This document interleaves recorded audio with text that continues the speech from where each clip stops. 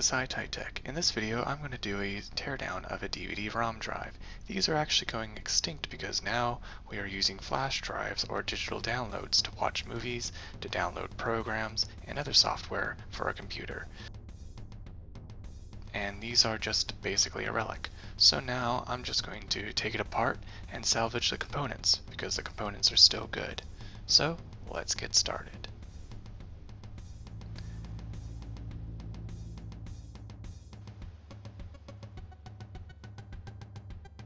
Alright, removing the screws, removing the panel.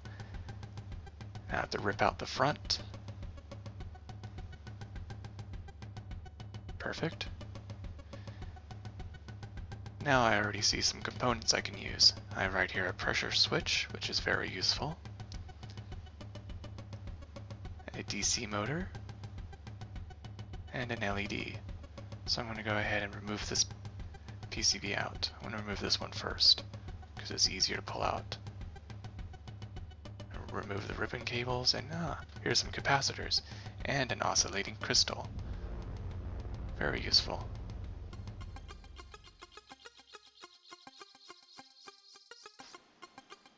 Now I'm going to go ahead and remove this tray.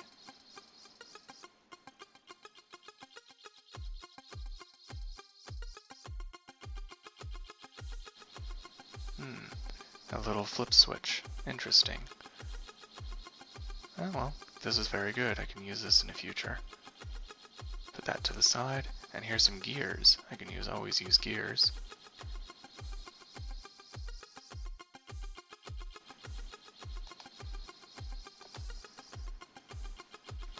Alright, now I'm going to go ahead and remove these little squishy things. Okay, maybe those could be useful. Okay, so now I'm going to remove the laser diode and infrared reader. This could be very useful. Right there, that's the laser diode, and the other is the infrared sensor.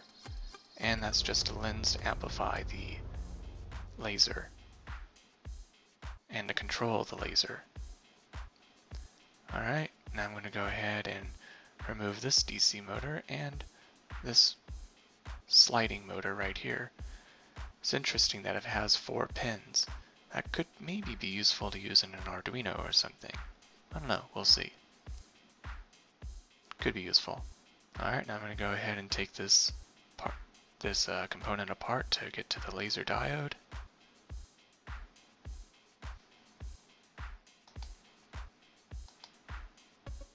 I see some Neodymium Magnets inside. Those are really strong and really useful. Can definitely use Neodymium Magnets. A little hard to take out because usually they're glued in, so I'll have to figure something out to get it out. First, I'm going to go rip out this lens.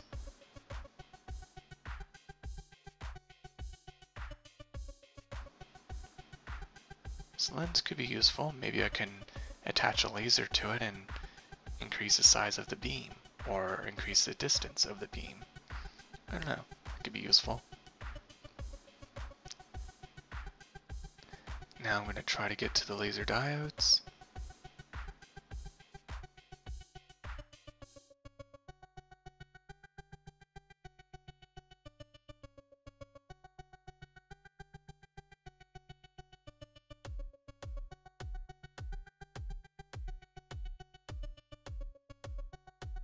Okay, now I'm going to try to get these Neodymium Magnets out. There we go. Got it. Now I'm going to try to pull out the other one.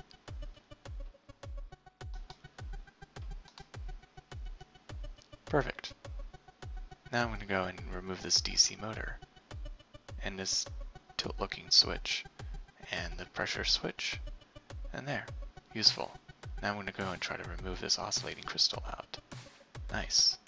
And try to get to these capacitors. And here are all the components.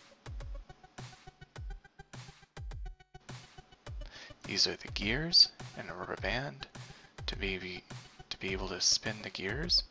I could possibly use that in a future project, maybe to speed up a motor or slow down a motor. Screws are always very useful to use.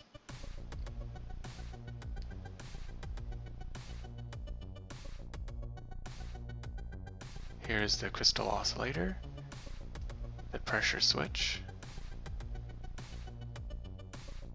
an LED,